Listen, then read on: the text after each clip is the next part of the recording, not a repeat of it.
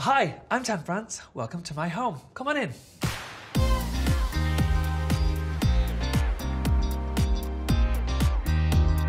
The house was built in 1906. I actually ended up purchasing it over FaceTime. I was away. I called my husband. So he came to the home, showed me around on FaceTime, and I said, we're buying that house. He said, there's no way, it's hideous. However, I would like to believe that being incredibly gay, I have vision, and that vision is usually to make things pretty. And here we have it. Okay, this is a very common misconception, that because I have very easy access to an interior designer, Bobby, that I would have asked Bobby for advice. However, I wanted to show Bobby that I could do it and that I'd learnt. And so no, I didn't ask Bobby Burke. He's seen it and he seems very impressed. The first thing I purchased for my home was my sofa. There's a lot of grey that runs throughout the house, a lot of grey and brass. And so having this piece that felt almost mid-century modern with the brass hints dictated the rest of the decor of the ground floor. Okay, this is the focal point of this room. I wanted to make a feature of this wall. I didn't just want to have arches and not fill them well. It all centered around this. This we had in our old home. I like it very much. And so that was going to be the vibe of these shelves. And so almost everything that you'll see on here is from a vintage store or a thrift store. And then there's these awards here, which I hide away behind a clock, and nobody ever gets to see those. I am very proud of what the show has achieved, but I'm also very embarrassed by the accolades. So these light fixtures were original to the house. We had them rewired. I love these. I think they're a beautiful sconce. We were looking at more modern ones. It just didn't fit in with the vibe of the house. The fireplace was incredibly hideous. It was a terracotta color. It was all tiled. I did not like it at all, but it was original to the house and I didn't want to rip it out. I wanted to keep as much integrity to the original house as possible. And so we just painted it so it blends in with the rest of the home. When you see me on the show Queer Eye, season 1 and season 2, and I'm often looking off and I feel quite distracted, it's because I was thinking, oh, what mirror is going to go above my fireplace? It was so considered that I wanted to make sure we found a mirror that mimicked the shape of the arch on the wall of my home. And we finally found it. And I think it works beautifully. So from the living room, we walk into the kitchen.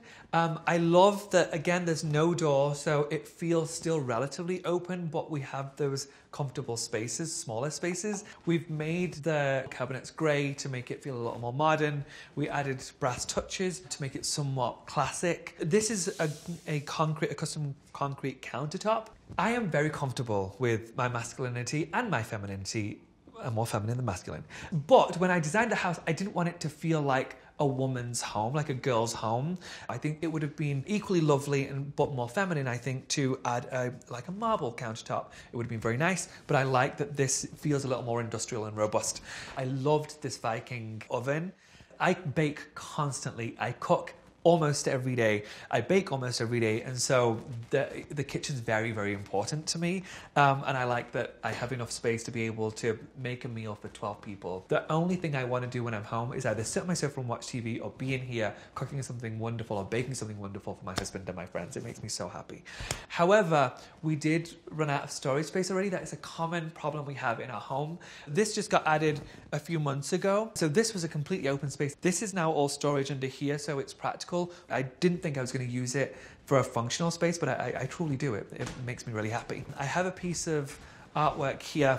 The artist, I actually don't know what her name is other than her Instagram handle, and her business is called Strange Dirt, and she's a twin, and you're going to see a lot of her artwork around the house and her twin's artwork. This feels almost Art Deco, and there's touches of the house that feel very much 50s, so between 20s and 50s, and so this fits in my opinion, beautifully.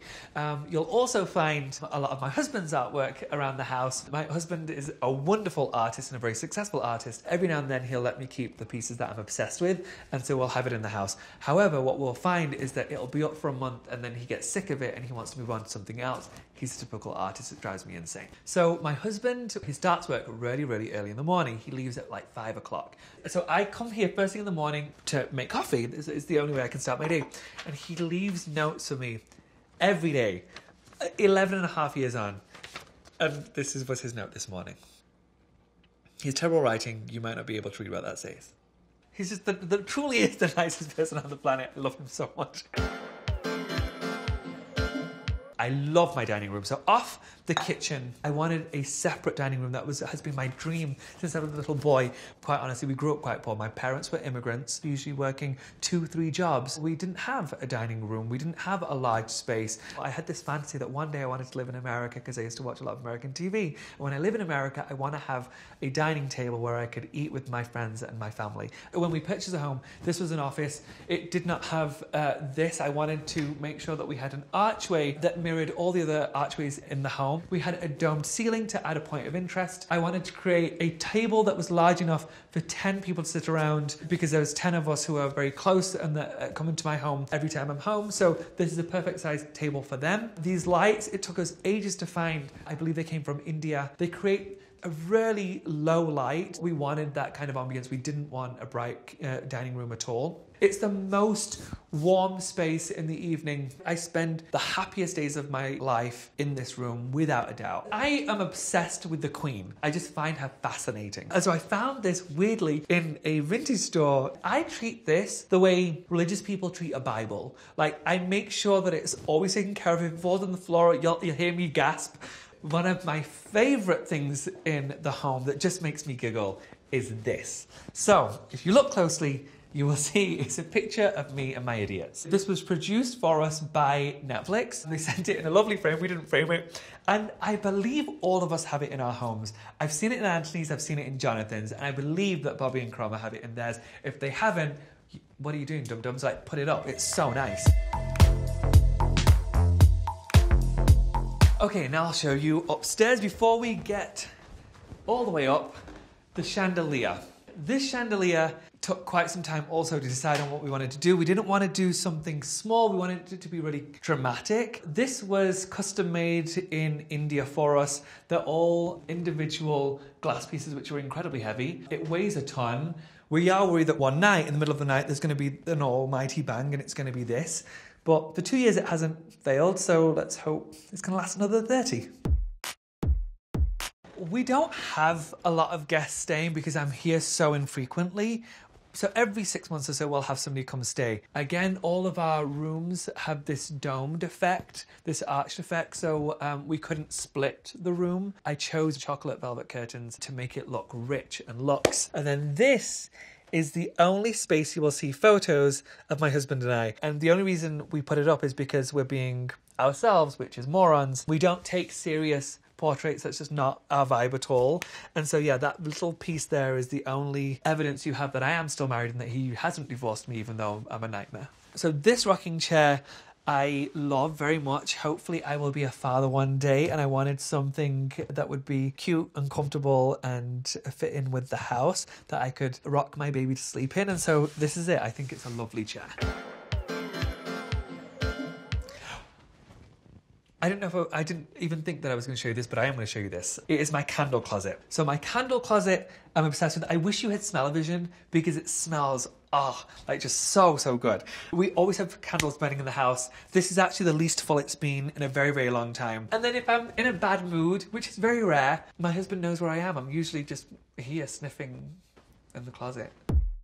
I'm really particular about bathroom space. The way to achieve a successful marriage is this. I know this is a bougie thing to say, but if you can afford it, don't go number 2 in the same place as your partner, because then you keep the mystique alive. This is a shared bathroom for us to shower, but this is his bathroom. You know what I mean. We don't really bath, like we're not bath people. And I always thought, oh, that seems sexy to have 2 showers in a shower. We've been married for 11.5 years. Who cares if there's 2 shower heads? Nothing romantic is happening in here. It's just nice to look at. I like to keep as much continuity across the home. So yes, we have a lot of brass. I love the subway tile. I know that it was trendy a couple of years ago and people are probably over it. I see it as a classic. I love it so much. And then the tile on the floor, I want it to be simple colors, so it's really easy to tie in other colors and hopefully be livable for many, many decades and without it going out of style. Nothing in the house you will see other than the actual structure is original. We changed everything in the home. The house was a house, it was not a home. It was a gnarly, gnarly house, and now it's a home. Okay, so off the master bathroom is our bedroom. I wanted a large enough bed, but not too large. So let me tell you this. This is the furthest I will allow him and he will allow me to be from each other. So we chose to get a normal size bed.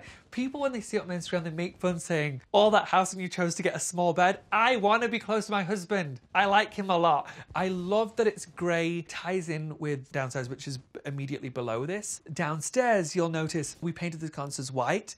These were originally black. We just had them refinished. I love that accent on the walls. This space here used to be a closet, like a linen closet. I wanted to be able to create a little nook, and I think this works beautifully. I love this. I spend a lot of time on this. When I'm not downstairs on my sofa, I will usually be in here. This used to be a shower room in here, and then the majority of it was a closet. Instead of having a closet, I turned this into a water closet. I love the bathroom. I think it's gorgeous, gorgeous, gorgeous. I always fantasized about having a clawfoot bathtub. But here's the thing. I don't take baths. Neither does my husband.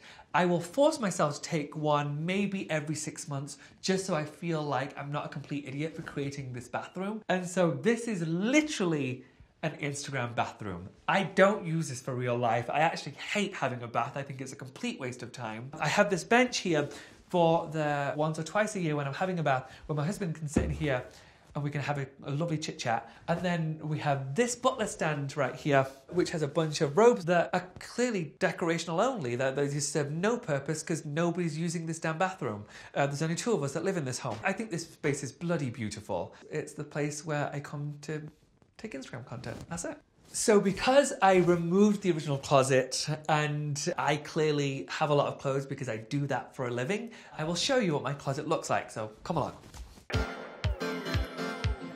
Okay, so the final space that's actually finished is the closet. So the closet is the only space of the house that I didn't design myself completely. I worked with this design company to create a closet that felt very much me. I didn't want it to be too feminine. I didn't want it to be too masculine. I wanted it to feel like a really good balance. And so this is what we achieved. This floor runs the whole length of the house. This section here is my husband's. He doesn't have a lot of clothes. So this is his section. The rest of it is mine on Queer Eye. I talk through how a closet should be organized to make life a lot easier for you. And I always talk about color coordinating your closet. Come, let me show you. So I've loosely done it. So I categorize my clothes into all button-up shirts, all suits, all lightweight jackets, all heavy jackets. You'll see that I mostly do it. It just F's up every now and then. I travel a lot. I ain't got time to figure out my closet right now. We have shelves at the top of this that are completely empty. I haven't found the perfect thing that will live there yet, that will bring me complete joy, and so they are currently empty. Don't judge me. This right here is the piece that I wore for the Emmys. This took a disgusting amount of hours for people to hand embroider this whole thing. So I have not reworn it yet because it seems like a lot of luck. Like I can't really go down to the grocery store in this. However, maybe I will one day. Maybe I'll feel really extra about my life. You know, Clueless. There was this moment where Alicia Silverstone, Cher, is getting robbed. And the robber says, okay, get on the floor. And she's like, oh my gosh, no, this is an Alaya. And he's like, a what? It's an Alaya, a really important designer. And so I found this vintage Alaya. So this is a women's piece. It is tiny. I have not worn it yet. I got it about 6 months ago and I'm waiting for the right kind of occasion to wear it on a red carpet because it's definitely extra. Usually when I'm trying to put it on, my husband has to come over and push my ribs in so I can close it. Okay, so it's very like 80s. Oh God, I put on some timber. Wow. We're going to break what we call the fourth wall, which means you guys. And I'm going to bring in a lovely young man who's producing this to help bring my ribs in. This is Ross. He has lovely hair. Oh, the other way? Okay. Oh, yeah. Yeah, there it is. Hey. Thank you, Ross. I am breathing in so hard, but do you see that shape it creates? My God, that's good. I'm very, very happy about it. I love the dark wood. I love the wallpaper. We have a lot of wallpaper in the house. Wallpaper is actually very traditionally English. We don't have a lot of paint in our homes because it's actually a lot colder in England than it is here. And so to warm up the house, you usually have wallpaper and it just feels a lot cozier. What I love about the closet is that there is so much space in here. Like behind all these hanging clothes, there are more shelves. But the thing I was most excited about is room for shoes. I have a problem. This is only about half of my footwear. I've got some more there, some boots there. You may see that I'm obsessed with white footwear. I have been since I was 15. I talk about it on Queer Eye constantly. I always give somebody a white pair of sneakers. It just goes with everything. Over the last year or two, I've become a little more obsessed with heels. And so I have a lot of heels that are at least a couple of inches high on my show Queer Eye. Everybody's over 6 feet tall. And then there's Cramo, who's like 6'5". To make this very clear, and I want to set the record straight once and for all, I am 5'9". I am an average-sized human man. That's all. And then I love the mirrored wall because it makes the space look so much larger, and there isn't room in the closet for a mirror for me to see myself. And so this offers me a space to check myself out when I'm fully dressed. Because of the fact that I truly have run out of space in this closet, we are now turning our basement into a walk-in closet, a fully functioning closet. And so I want to show you that. It's not done yet, brace yourselves, it's terrifying. First things first. You're going to back up slightly. This is an archway that was the original archway of the basement. They added this doorway, which I don't want because it doesn't tie in with the rest of the house, so we're going to get rid of that and make this an archway the same as the rest of the house. This is the basement right now. This is generally what the house looked like before we moved it in. This, in my opinion, is going to be the most beautiful closet you have ever seen in your entire life. I've designed it myself. This is going to be mostly papered. It's going to be very quirky, desk or drawer situation in the center. This is going to be, I don't want to give too much away, but it's going to be a full shoe wall. And then all of this is going to have hanging space on the side. That's going to have hanging space in there. We're going to knock out the center wall, and there's going to be a bed that is encased in an incredible hanging closet. So I can luxuriate and just enjoy the splendors of my closet. My husband, I assume, is not going to be down here with me. He refuses to sleep downstairs. I don't care. I guess this is where we divorce and I separate and move downstairs into my closet, and I choose clothes over my husband.